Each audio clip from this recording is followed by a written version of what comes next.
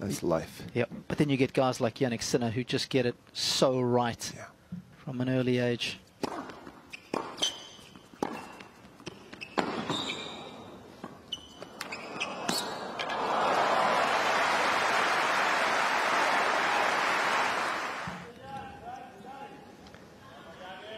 I'm just not a fan of the slide on hardcourt. Watch this, his foot sticks. I mean, you get that slightly wrong, you've torn a couple of ligaments.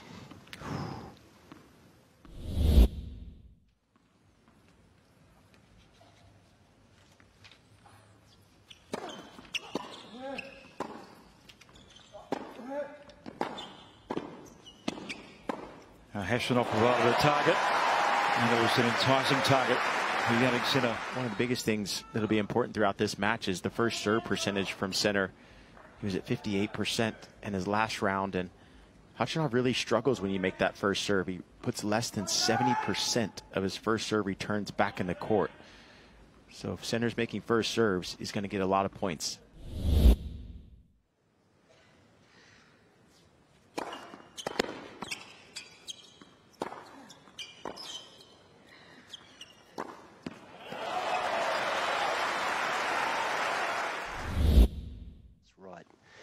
Don't want to be too fast early. Easy action hit. He seems to have it. Oh,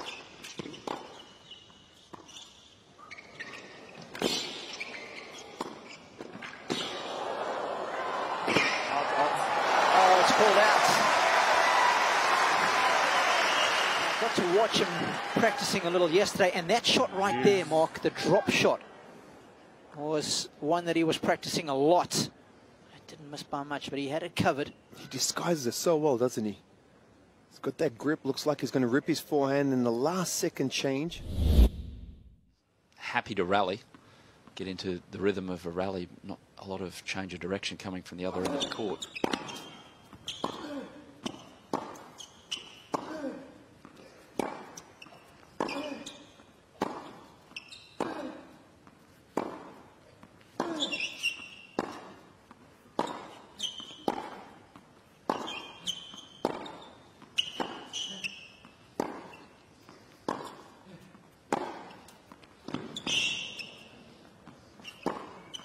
Laser after laser from Sinner. Ominous signs.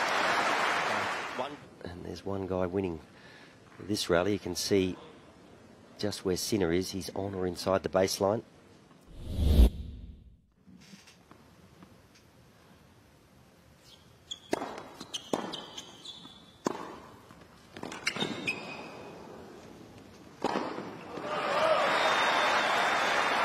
Give me the centre of attention, and you're not aware of your behaviour. It's only when you get older and perhaps a little wiser, you learn how to deal with people better.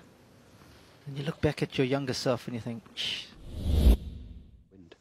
He said that himself. He prefers no wind conditions. I mean, the end of last year, he was so good in an indoor environment.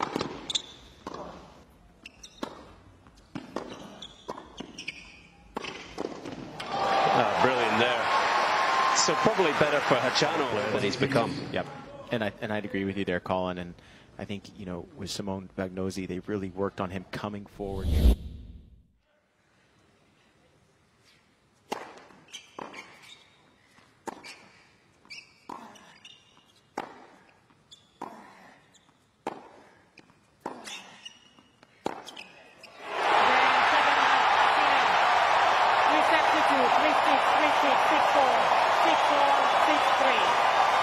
Simply sensational way for Jannik Sinner to win the Australian Open. His maiden major happens in Melbourne.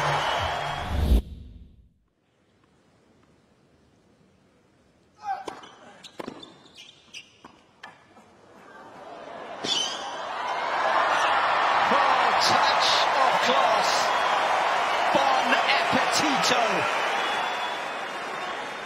40. 15. Well, it's a 40-love point, and maybe not something that's going to change the course of this game, but it does put the thought into Novak's mind about...